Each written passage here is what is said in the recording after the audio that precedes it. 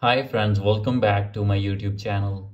So guys, in this video I will show you that how to fix unable to download iOS 18 update. So guys, when you try to download iOS 18.1 or later in your iPhone and you are facing this issue unable to download, and this update cannot be installed because it's required at least 15.31 GB of available storage during installation.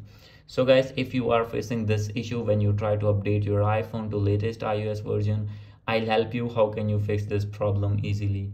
So guys, first of all, open your settings, make sure that you have connected with strong internet connection, and after this go back. And guys, now you need to click on general and click on iPhone storage, and you need to check that if your storage is full, then you need to delete some data and you need to release some memory from your iPhone storage. So guys, as you can see, this iPhone storage has been full now. So guys, simply you have to open your files and you need to delete some data, and after this guys, you need to offload or delete some apps that you are not using in your iPhone, and after this guys, you can easily install your update as you want.